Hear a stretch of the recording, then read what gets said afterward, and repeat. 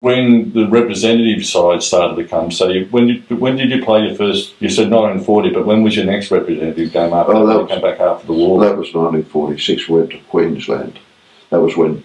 So you were playing for New South Wales, or? Oh yes, yeah. That was when there was the Wolf, Carney, Tweedale front row playing for the Waratahs. Okay. Yeah. And so how many New South Wales games would you have played? Only about 13. Okay. Yeah. Very, very few, because the whole thing was different in those days. The only representative fixtures each year were the New South Wales,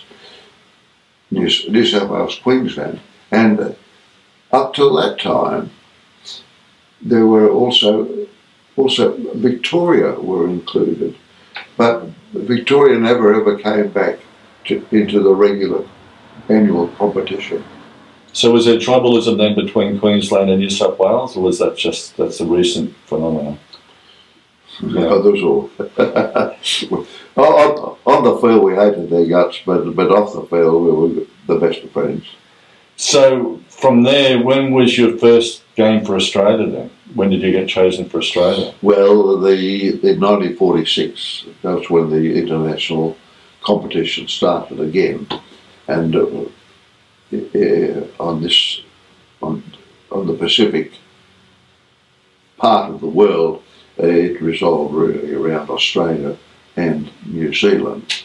So your first game was against New Zealand? Oh yes, in 1946. So in Australia or in New Zealand? That was in New Zealand. We played 12 games, including 2 tests.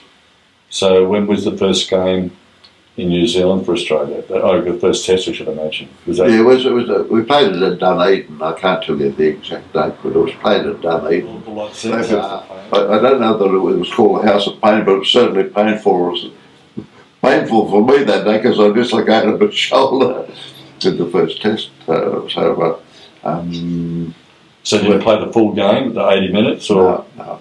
I did it late in the first half, and they replaced me. But till that stage, no replacements were allowed. But the start of the new era, you might say, after the war, they decided that players in the first half who needed a replacement could be replaced. Not in the second half. Oh, okay. Yeah. So I might have done this in the 39th minute, so I was replaceable. Oh, okay. Yeah. So in that game, do you remember the score, or? Yes, I remember the score, but not that I'd like to be asked. It was 33-8 in favour of the All Blacks, but the All Blacks, when the war finished, the All Blacks immediately sent over a team to England, which they called the Kiwis, and they were by the time we played them the following year, they were a lot of hardened footballers, and we were a lot of inexperienced kids as far as experience was concerned, and they put the cleaner through us, 33-8. But we played the same team a fortnight later, and they beat us 14-10, and we scored 2 tries to their 1. So we had a team in New Zealand in 46 which had terrific talent, particularly in the backs. So was Trevor Allen in that one? Trevor Allen, Cyril Berg, Max Howell, Terry McBride, all kids. Charlie Easties, 21 years of age. So he was the front row? The front row for the test in New Zealand were Wally Dawson from Manly, he was the hooker. Bob McMaster, Wallaby Bob, he was on the other side of the scrum, and I was there also. Okay. So that was. So Nick Shahady wasn't there then? Nick came in the following year. Nick didn't make it in 46, but he was only a 19-year-old kid then too. So. So from there, when was the next time you came back We came back. Yeah, we came back. And then you went back to club football. And then when did you go to England? Was there more tests in Australia then, or was that? Yes. Following the following year, 1947, early in the season, New Zealand sent a team over. We played 2 tests against them, and from that series, the team to go to the UK, France, and America. So your shoulder repaired, and you were able to hold the spot. Yeah. And I was the first front row forward picked. So I'm quite pleased about that. That's good, isn't it? So when you went to England, so did you have to give up your job, or you worked for Shell, or did Shell bring lenient again to you again, or? Yeah, Shell were, yeah. The Shell who had paid me full pay in the 4.5 years whilst I was in the Navy, came good again, and I was the only player in that squad that went to England. I was the only player being paid commercially. And the Shell company said, well, we want to encourage you to play. So how long were you away for then? 9 months. 9 months. So that seems unbelievable. So how many were in the squad? It was 30. So you're all lifelong friends? Oh yes, and we were. There was. I can't remember a bad word spoken throughout that 9 months, and that's difficult when you get 30 men together. But they were a wonderful team. So when you were kitted out and things like that, the Australian Rugby Union, did you get pocket money, or? We got $5 bob a day. We got $5 bob a day for 9 months. It was very, very amateur. And all accommodation paid for? Oh well, we stayed at the best hotels. The trip to England was a lifetime experience. Although we were paid only 5 shillings a day, we stopped at every place we went to, right throughout England, Ireland, Scotland, Wales, France, America, Canada, come on the way home. We had the best of accommodation. And we went to places and we met people who we would have never have been able to meet otherwise. Like we were invited to Buckingham Palace. We met the King, the Queen, and the Princess Margaret. Our present Queen was away on a honeymoon at the time, and also we went to St James Palace. The Duke of Gloucester and his wife, and had 2 small children. They were the hosts on that day. We went there. We went to number 10 Downing Street for morning tea with Clement Attlee, who was then just came into Prime Ministership from Winston Churchill, and Lord Mayor's functions. Wherever we went, we were wine and dine like royalty. So did you have to sing rugby songs? We used to be gentlemen all the time. We used to sing rugby songs in the bus, but very seldom out of the bus. So how many games did you play on that tour then? We played 41 games. And you weren't beaten? Yes we were, yeah. So first of all, the 41. Of the 41 games we played 30 in the UK. That was really the official part. We played that first time, 30. And then we went over to France. We played 5 matches in France. And then we came home through Canada and America, playing games in, we played games on the west coast of Canada, Vancouver, and also Victoria. And then we came down onto the west coast of the USA and played against 3 of the universities there, just as really as fun matches. Promotional. Arnold Tankred, he was appointed as not only as manager, but as coach and sole selector. Now, with the entourage of people that they have to do those jobs, at least 12 people going on a 2 or 3 week trip, they'll need this entourage. In those days, in 47, we had one manager who did his managerial jobs, coaching jobs, and selecting jobs.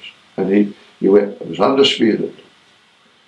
He did have a secretary, Jeff Nasila, who kept solely to the secretarial work. So he organised the tour, made certain everything, all the accommodations in the right place and all those things. So well, no, the home unions did all of that. Oh, okay. But officially, they were the only two people of the managerial set, the manager and the secretary. Up we went, and we were picked up in England. We picked up a physio and a baggage man, and a what they called a homes union representative, and he was the liaison between the home unions and our team. So nobody was sent home, or nobody was injured and things like that in a 30-man squad? Never thought of it.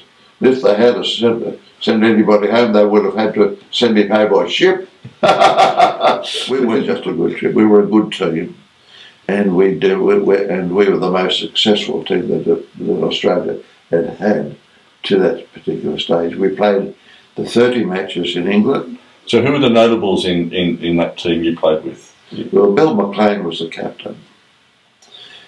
Who were the notables? Trevor Allen, Colwyn, Nick Shahady, Ken Carney, Brian Piper, I could go, Terry McBride, Arthur Tonkin. They were. So who was your halfback 5'8"? The first halfback was Cyril Burke, wonderful halfback. Second halfback was Roy Coursey from Randwick. The 5'8" varied from Mick Cremin, who was a Randwick 5'8", a very good 5'8", and the chap who got the job ahead of Mick Cremin was Neville Emery, who was from university and Newington College. So it was a team of unknowns at that stage, except for the captain, Bill McLean, who had been chosen in 1939 for the trip. As you know, the 39 team had to come back home without playing a game because the war had started at that particular time. So they came back home without, and Bill McLean was the only survivor of that 1939 team to be picked in 1947. There was also an old second row forward by the name of Graham Cook, who at 34 years of age was not only the oldest forward, but he was the best forward of the whole pack. Great bloke. But with results, we beat England 11-0, we beat Scotland 16-7, we beat Ireland 16-3, and we were beaten by Wales 6-0, 2 penalty goals to 0. That's a story in itself. But was that at Cardiff? That was at Cardiff, yes. We were 10 points down before they blew the whistle. But in those 4 test matches we played, we never had a try scored against us. So although we'd lost one, it was only by penalties, and no other team, but before or since, has ever gone through a program without having a try scored against them in the test matches. So then you came back from England. Was that your last time you represented, or did you played more tests when you came home? No, it wasn't the last time. We came home in 1948, having played one match. We played France on January the 6th, 48, and that was the only international game of rugby played that year. And then in 49... So 48 was in Australia? Yeah. Yeah, but there was no representative games, no international representative games played in Australia in 1948. In 49, we had the Maori All Blacks came over, and we played three 3 test matches against them. And how'd you go against them? We won one, we drew one, and we lost one. And at the end of that particular tour, the Shell Company and I came to an agreement that I would retire from major football. I was still playing club football, Okay. but So how old were you then? 28. 28. So that was your last. Uh, So today that'll be a young. oh, young, yes. But in those days, people had to look past football. That was totally amateur, and so you had at some stage of your life to put your family first and your career first. And 28 would have been about the average time of retiring. When the Shell Company sent me to Forbes, I formed the Forbes Rugby Club, and from there I captained the combined country team against City, against the British Lions, against the All Blacks, and against the first